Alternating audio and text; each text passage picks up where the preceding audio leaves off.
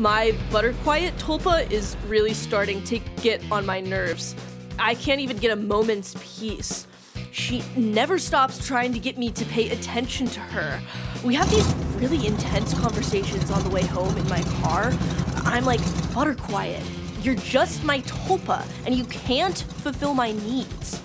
Butterquiet takes offense because she feels that even if she isn't real, I should still take our relationship seriously. And I'm like, I created you in my mind palace a long time ago when I was a weird pervy brony.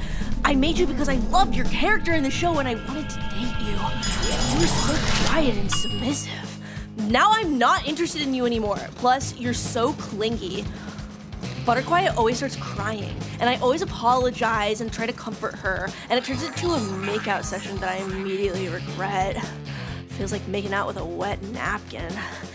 She's even been following me to my dating app hookups. She watches the entire date and looks very upset.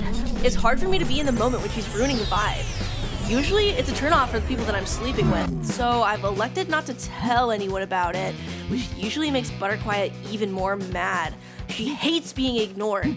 I just want her to go away. Butterquiet.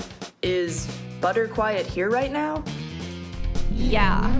She's really pissed off right now.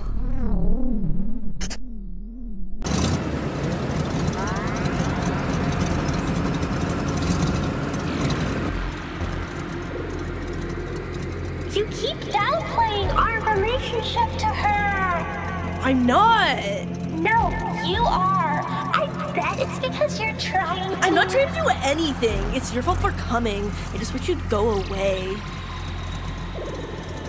I don't have anywhere I could go. When you say that, all I can think about is that you want me to die.